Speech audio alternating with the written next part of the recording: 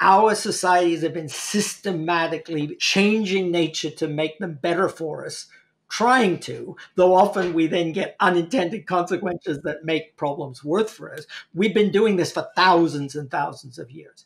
But now, since particularly with the great explosion in human population and the increase in technologies and the continual burning of fossil fuels, we're now making changes on a scale unimaginable, and that will have very, very serious consequences if we don't deal with them.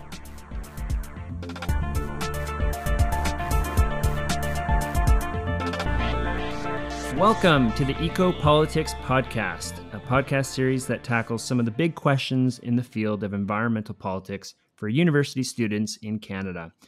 I'm Ryan Katz-Rosine from the University of Ottawa, co-host of the show along with Dr. Peter Andre from Carleton University. And in this episode, we're talking with Dr. James Meadowcroft, a professor in both the School of Public Policy and Administration and in the Department of Political Science at Carleton University. And we want to get his help in introducing and contextualizing some of the core themes of ecopolitics in a Canadian context. He's written extensively on environmental politics and policy, sustainable development, and the low-carbon society. And in particular, James is currently the research director of the Transition Accelerator at Carleton University. I'm looking forward to him sharing a little bit about what that work is about. James, welcome to the show. Can you take a couple of minutes just to tell us how you see the field of ecopolitics or environmental politics, and how did you come to it? Hi, Peter and Ryan. It's great to be here with you today to talk about this field. I guess for me, ecopolitics is all the way that anything to do with the environment intersects with social and political phenomena. So it's really a very, quite a broad field. And for me, for instance, that's reflected in how I teach my introductory course on this issue, where we spend some weeks on environmental philosophy that deals with things like what our conceptions of nature are and how we believe human beings should behave vis-a-vis phenomena in the natural world, be they animals or ecosystems and so on. We talk about environmental economics. How do people value the environment? How can you put monetary value on different aspects of the environment? And what do people try to do with this evaluation? And then all sorts of particular areas of politics. So international politics, how the environment enters into international treaties and negotiations and disputes among countries, environmental movements and groups, how people have organized to defend endangered species or to create national parks or to fight against pollution, or also to fight against injustices and inequities linked to the environment. I'm curious to hear how you see this area of environmental politics fitting into political science as a whole. It's interesting because over time, this has become a more significant area of political science.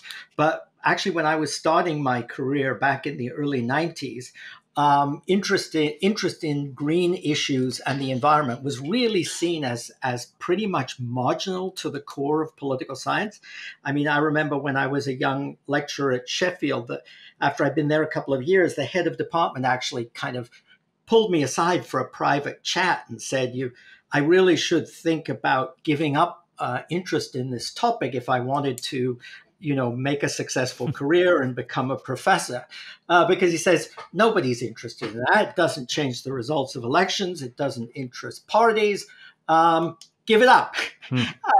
Of course, I didn't give it up, which I'm glad about, because what happened over the intervening 25 or 30 years is that the environment has become ever more central to contemporary political discourse and argument. And in fact, today, there are elections that turn quite heavily on environmental issues like climate change.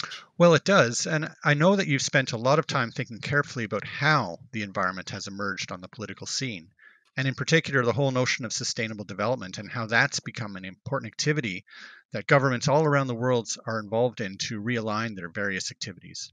So, Could you tell us about what the environment has become in the political agenda of governments, especially in the global north?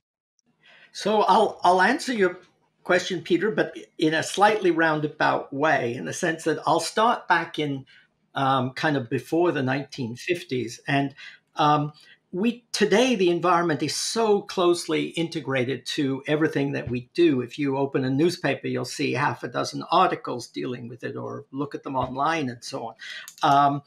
And you can't imagine a platform of a political party that doesn't deal with certain kinds of environmental issues. But the truth is that the environment as we know it is as a kind of political conception, is actually a reasonably recent phenomena. If you go back to the 1930s, the 40s, and the 50s, you will hardly find the word environment even used in the way in which we use it today. Of course, environment meant surroundings, but what happens in the 1960s is, for a variety of reasons, a bunch of issues that are seen before as separate, like air pollution, national parks, conservation of nature, begin to be pulled together and linked in this this kind of conception of environment. And the way I characterize it is the environment as it emerges in the late 1960s and early 70s is kind of all that surrounds us, that sustains humanity, but that we are in the process of screwing up. So the environment is kind of a vulnerable thing, which is essential to sustain us, and yet being threatened by our very activity. And what happens then is that groups that were quite disparate, some group trying to fight against local air pollution or preserve a local lake or beauty spot, suddenly begin to see themselves as, oh, this isn't just the bad quality in my town. This is saving the environment from the harm that industrial civilization is doing it. So this becomes very powerful. And it's interesting that it's exactly at this time, the late 60s and early 70s, that the industrialized countries, within the span of about 5 or 6 years, the major ones all create environment ministries or environment agencies. They create expert committees of scientists to provide advice to government. And many of them pass National Clean Air Acts or National Clean Water Acts. And then a few years later, toxic waste management acts and so on. So suddenly, once you begin to think of the environment in this way, then the kind of question is, well, how do we protect it? Well, then we turn to the state or to the government. So it makes sense to set up a ministry to protect the environment from the kind of ravages of industrial civilization. And what happens over the next 20 or so years, governments, and it's almost coordinated within the OECD, pass a whole raft of regulations, which actually did make a lot of difference over time in cleaning up some of the worst abuses, for instance, lead contamination in the environment. And yet, after 20 years, so now we're talking into the 1990s, more problems kept coming. And some of those that were being dealt with were very persistent and not dealt with at all. And this, in the kind of 1990s, late 80s, 90s, led to a reformulation or a rethinking of how the environment and how we can protect it could take place. And that was when the idea of sustainability or sustainable development started to come to the fore. And what the kind of critics of this first generation of environmental policy said was, well, the early instinct in the early 70s or late 60s was, we have a problem, we'll set up a ministry and it will deal with the problem just the way we've set up a ministry of transport or whatever to deal with particular problems. And the regulations that they passed, as I said, made some difference. But the problem with that is that all the other ministries were busy trashing the environment. So basically, it's like, a gentleman running behind an elephant with a broom.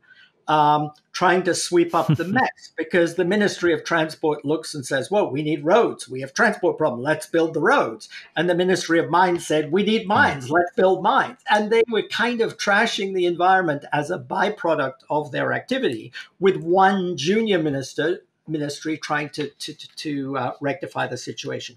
So that really the idea came to the fore that what we need to do is integrate environmental considerations early in the decision-making process. That's to say, when we make decisions about development, integrate the environment in a way that so that we consider both economic development, social equity, and social issues, but also environmental issues in the very making of those decisions. So maybe we realize, well, maybe we should build a better system of transport than just roads. If we're going to have mines, well, we have to think from the beginning about disposal of the mine waste and so on. That's a good basis to start from. And you've given a really good history, really, of the sort of the evolution of thought in terms of how we're thinking about sustainability and environment within the political sphere.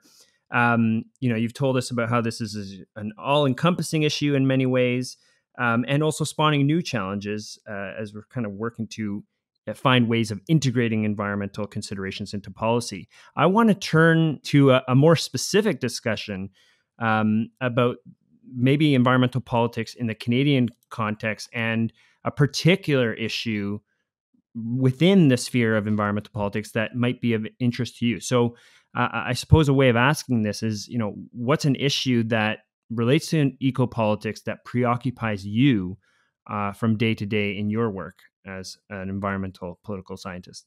I would say the issue that most absorbs me on a day-to-day basis is that of the transition to a low-carbon economy. And that obviously relates to climate change. But I would like to just mention a couple of other issues that I think are also important, but that we tend to forget about. In some ways, air pollution is almost the beginning in terms of national environmental policy. There was a lot of air pollution regs earlier in the 20th century, but it was mainly cities that solved the problem. So Toronto, for instance, had a big air pollution problem. The fogs in London are well known and so on. So since air pollution was mainly understood as a local problem, it was handled locally. What happened in the 1970s that people began to understand the larger dimensions of air pollution, that pollution could be transported between North America and Europe, between England and the continent, and so on. And there you had the emergence of issues like acid rain, for instance, which was very important in the Canadian context for as a focus for the environmental movement, and then eventually of regulations and interactions between Canada and the United States, and so on. One of the interesting things about this, and I referred earlier to the fact that some things we've made real progress on, and sulfur dioxide emissions is one of those examples because it caused acid rain. It came particularly from emissions from coal-powered coal electricity plants. That has been in Canada, but also elsewhere in the OECD, dramatically reduced. Not just reduced as a percentage of our production or GDP or something like that, but absolutely reduced to quite a low level compared to what it was 30 or 40 years ago. And yet, in some ways, air pollution is constantly bringing new problems to the fore where we realize we haven't really cracked the issue. And there are two things I'd highlight there. One is that with the increasing advance in medicine and epidemiology and so on, we understand that air pollution is way more damaging than people thought it was 50 years ago or even a decade ago. So now we know that air pollution, particularly particulates, don't just cause asthma. They cause cardiovascular issues. They may be linked to dementia. There are a whole series of issues. And I heard a recent interview with a scientist who said she'd been this is a bit gruesome, but dissecting bodies of young children. And she had not found a tissue in their body that did not have particulates contaminating it, from the brain to the lungs to the kidney, and so on. So and that's air pollution, and we haven't even gotten to climate change and carbon dioxide, although they're interrelated.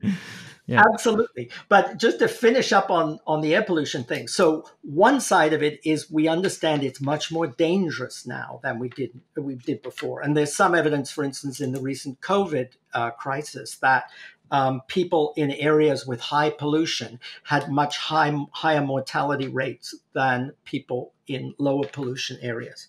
But the other thing is we keep finding new pollutants that we didn't know about. So, for instance, the latest one is microplastics, which get chewed up in teensy little fibers and then blown into the air. And there are scientists recently who've been looking at plastic fallout over London and Paris and so on. And we know now that these microplastics make it into the human body, but we don't yet have research about what it does. But the assumption has to be it probably isn't particularly good for us. So I would say that air pollution we've done an enormous amount on, but it hasn't gone away. And I guess the other example there is nitrous oxide emissions. People may have heard of the Volkswagen scandal, where Volkswagen was tricking the testing on diesel engines. So many European cities in particular, because there are more diesels there, have quite bad air quality. And when I say they tricked the test, they did trick the test, but the test had also been designed in such a way that they were kind of almost inviting you to trick them, since the way they test engines is put a car up on a block, tell the car it's about to be tested, test it for 30 minutes, and that's it. There was no actual testing like on hills or in rain or in cold weather. There should have been a pop quiz. I had one of those so-called green diesel VWs, but James, if I can sort of ask you about to maybe get to the heart of the matter, the political aspect of this, or even the political economic aspect of this. We live in a particular political economic context in Canada. We have certain types of industries that have been favored. We have a long political economic history in this country organized around resource extraction and production of certain resources, which have contributed to the problems you're talking about: air pollution, other types of pollution, and climate change, which we haven't delved into yet. But maybe you can give us a sense, and especially the student listener in particular, how that Canadian political economic context shapes some of these issues that keep you up at night, so to speak. Yeah, certainly, and maybe I'll use it as an excuse to talk a little bit about climate change. Then, so we know that globally climate change is a problem. To solve it, we've got to basically stop emitting greenhouse gases into the atmosphere. And that means moving away from fossil fuels that have powered industrial civilization for the past 200 years. So Canada, as you say, has had a resource dependent industry. And we today have a very carbon intensive lifestyle. So you can see that in two ways. I mean, one is we actually have a big fossil fuel extraction industry, mainly oil and gas, and particularly people know well about the tar sands. And that's has been a big contributor to economic growth in this country. But also, if you look at the carbon intensity of our economic output, this is not just the oil and the gas, but how much greenhouse gases we emit for every dollar of output that we produce.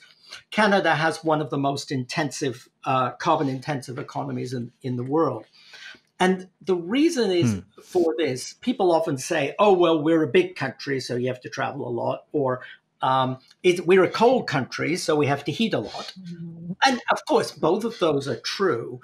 But the main reason is because our economy, as you said, is resource intensive, and high carbon in that sense has actually been a competitive advantage over the past 100 years. So Canada did not compete with Germany, say, on making the best machine tools, or the United States on having the best rocket industry, or whatever or even cultural industries. What we had competed on is providing natural resources and doing the resource processing, which has high energy needs.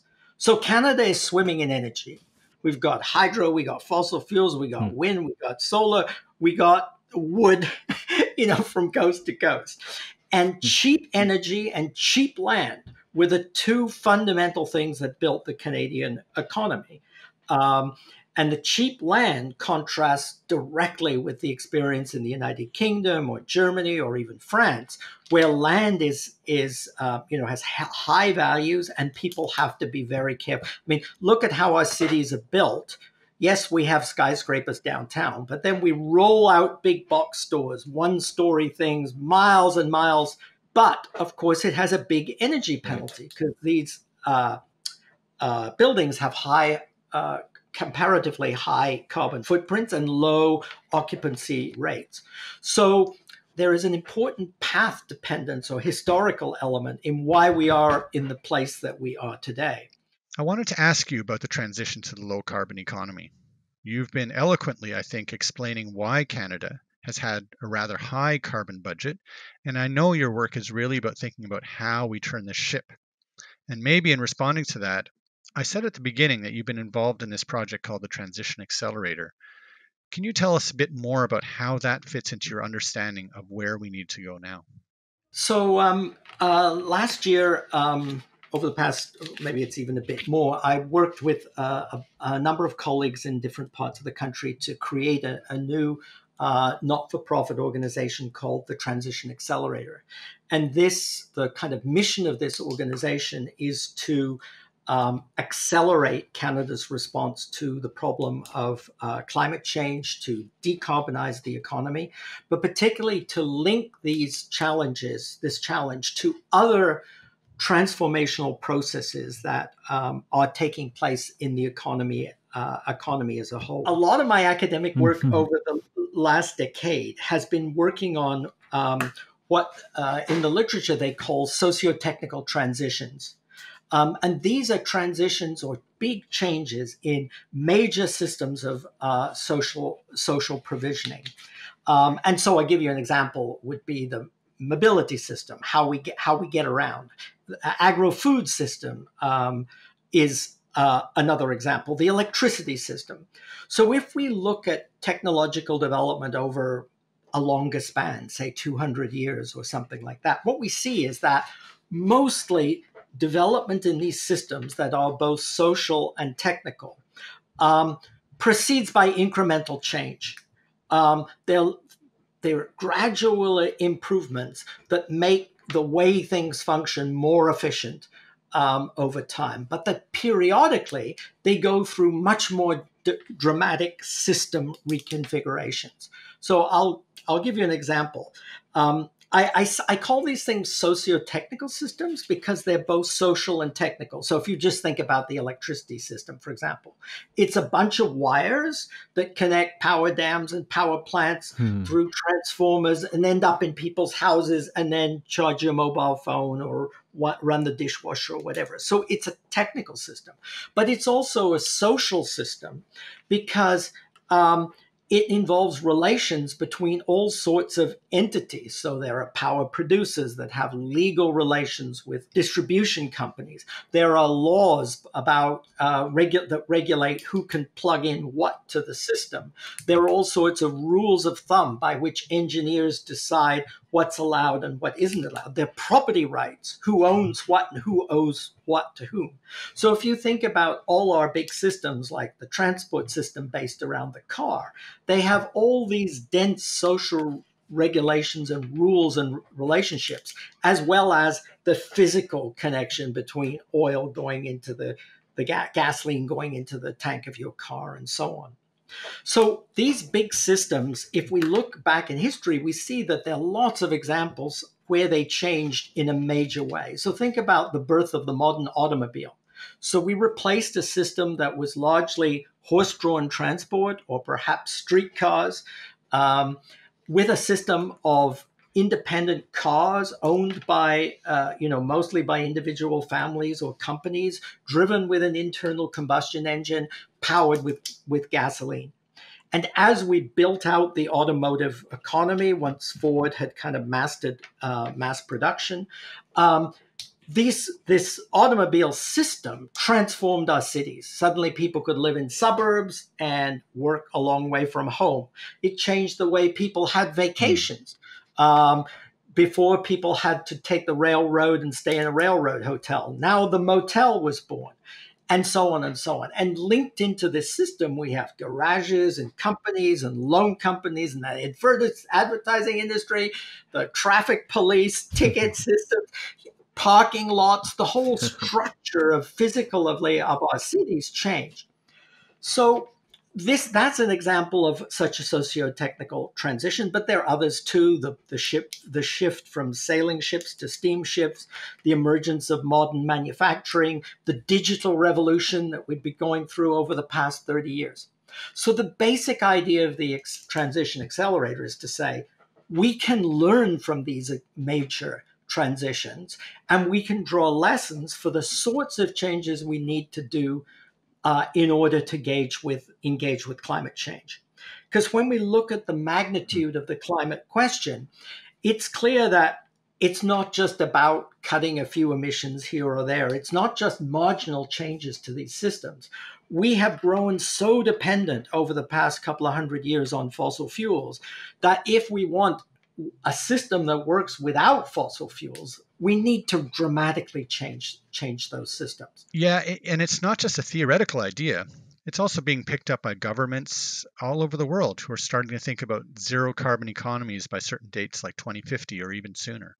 So there's a lot at stake, isn't there, in making these transitions?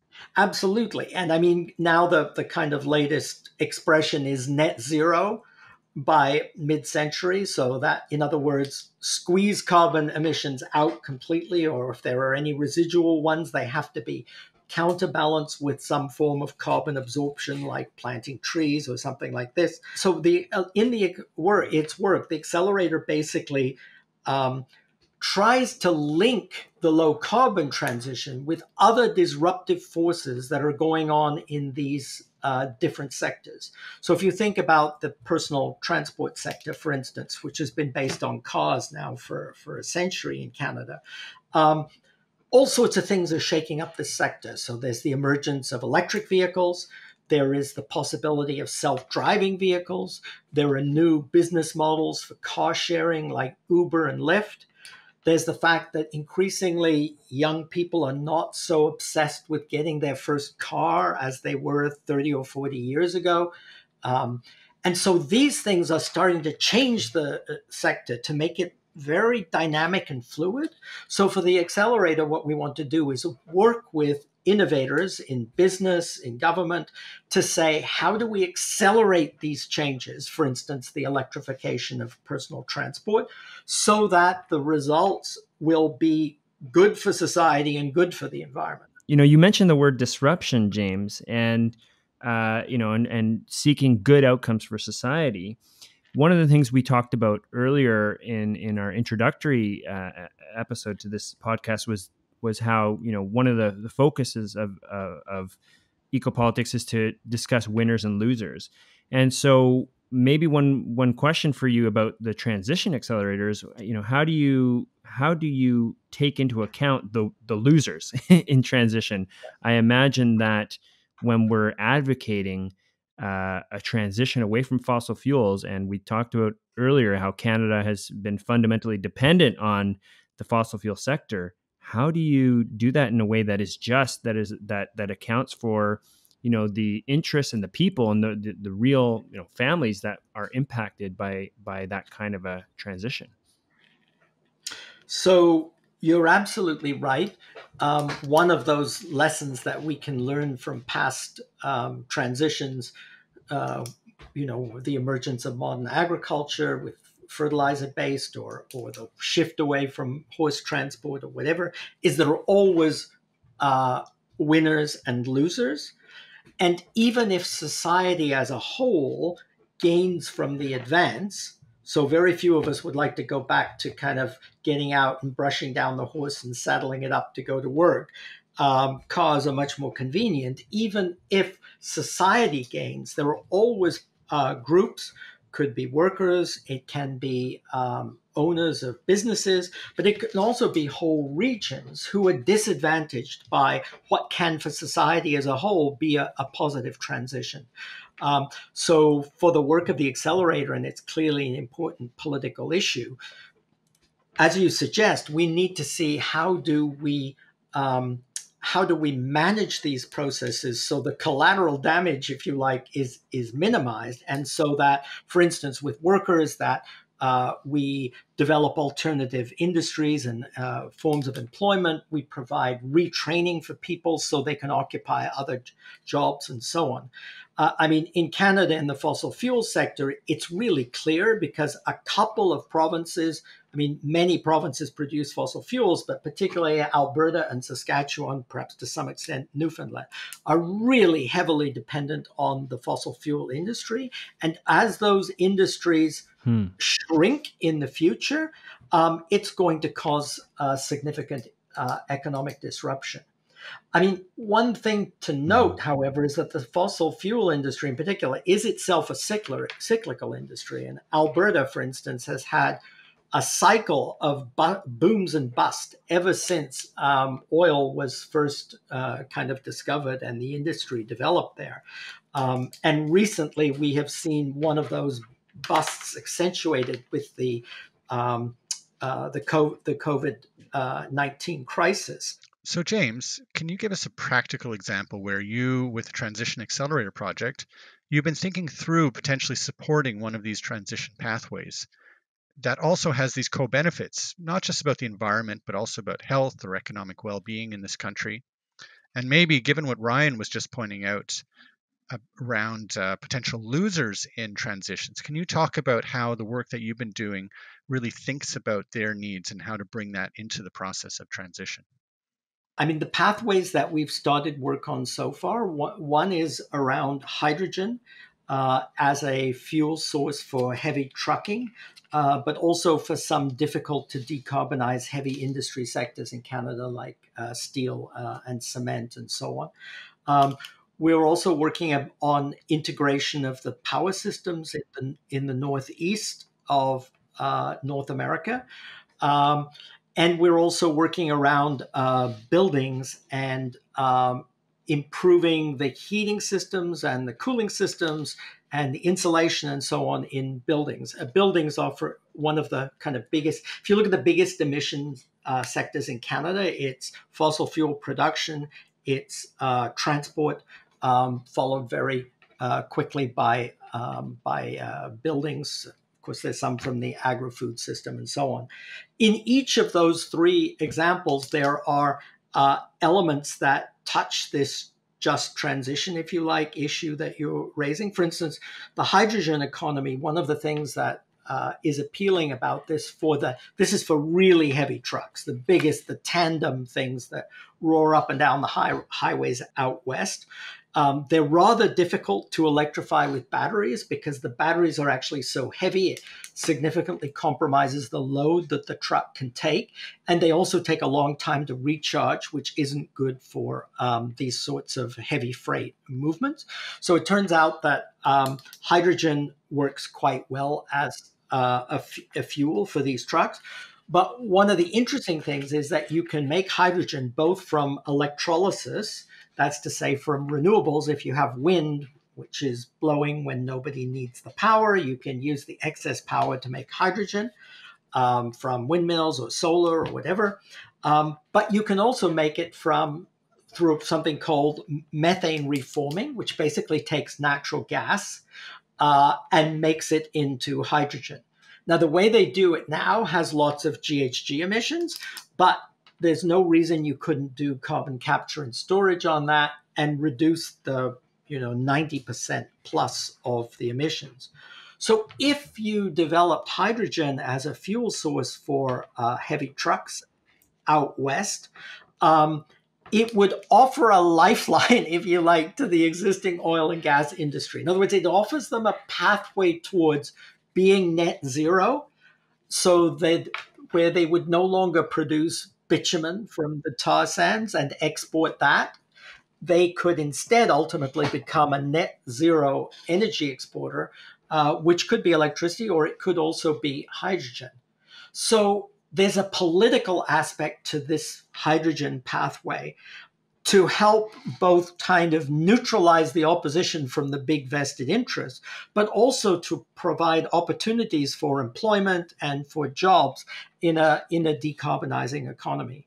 And just to give an example of the work we've done on that, we've just recently created something called the Heartlands Task Force on Hydrogen for Alberta.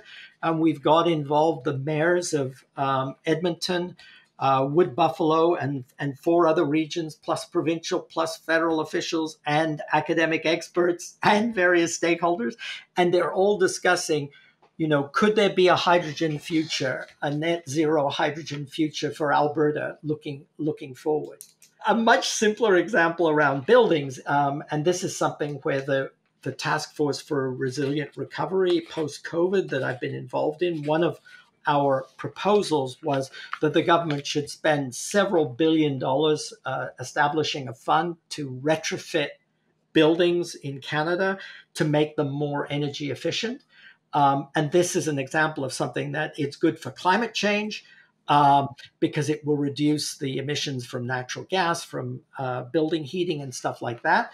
But it's also particularly good for poor and lower income families because they spend a disproportionate amount of their income on heating expenses in winter.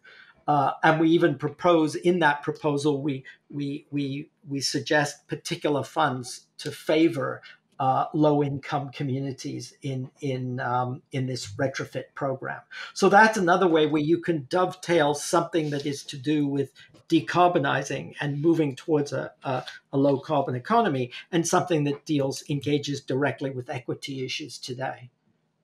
This has been a really fascinating conversation, James. We've gone all over the place, from a kind of history of how the environment came onto the political scene in the 1960s and 70s. And one of the things I was going to point out in relation to that is that just around that time that human beings first saw these photographs of the Earth from space and actually saw the potential fragility of this environment that we rely on, the biosphere floating around in the darkness of space. I think that's all part of what that political moment was in the late 60s and early 70s. And then you've taken us right through how air pollution is a domestic issue and a transboundary issue, and some of the successes in addressing issues like sulfur dioxide. I think it's easy for students to feel like nothing has progressed in this field over time, but in fact, there's a lot of good news stories as we look back over how environmental issues have emerged and been dealt with politically and socially. And then you've really brought us into your current work with the Transition Accelerator to a low-carbon economy. You and your colleagues are really trying to identify how socio-technical transitions work, how they worked historically, and how can we harness the lessons from that in trying to move forward transitions right now. You've also done a great job of addressing Ryan's question of the potential losers in those transitions and how you ensure that transitions are just. So maybe the last thing that I want to ask you is, if listeners want to know more about the Transition Accelerator, where should they look? I mean, the 2 things I could suggest, one is that you can look up my profile at Carleton. That's one starting place. And the other is that the Transition Accelerator does have a website. If you just Google transitionaccelerator.ca, you will be led to this website. I guess you didn't quite invite me to do this, Peter, but if I had a concluding remark to say, which I think I'd like to emphasize, and I really try to emphasize to my students, I think there are 2 things to understand. One is that the trajectory on which we're on, in which the human impact on the environment has only grown over time, we've been on that for a very, very long time.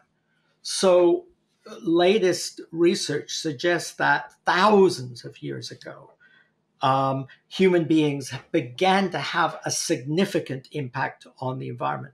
We changed the distribution of species. We changed the way watercourses flow. We altered ecosystems, and in a way that has had lasting consequences. So on one hand, we've been at this a very, very long time. But the other thing is to say that particularly since, over the past 50 or 60 years, maybe since the end of World War II or something like that, since about 1950, there's been a step change in the pace and character of the transformation that we're bringing to the natural world.